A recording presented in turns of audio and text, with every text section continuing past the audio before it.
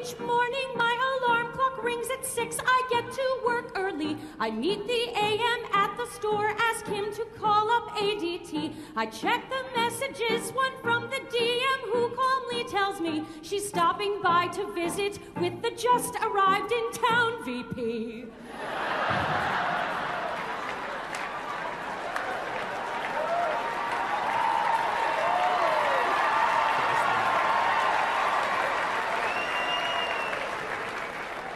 There's more.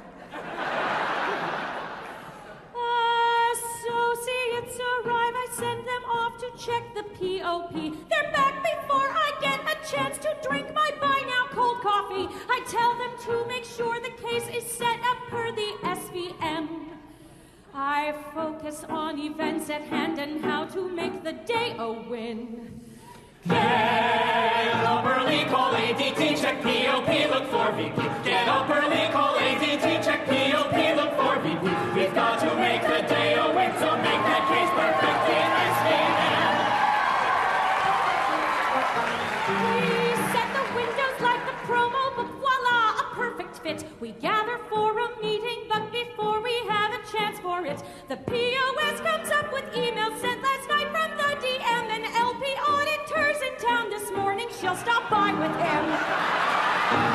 And Ian from the DM says the VP and LP are here, but I'm a sterling manager. I'll make this all work, never fear.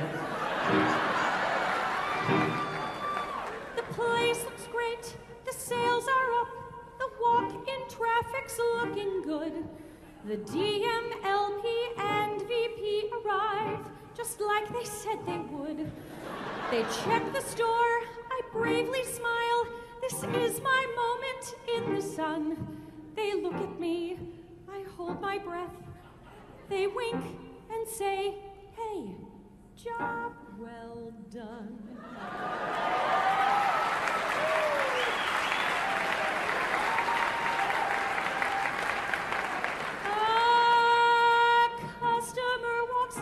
If we've got engagement rings to show, we show him stones with IGI, so step up to a great Leo. A million other things, all good, take place, and yet it's still morning.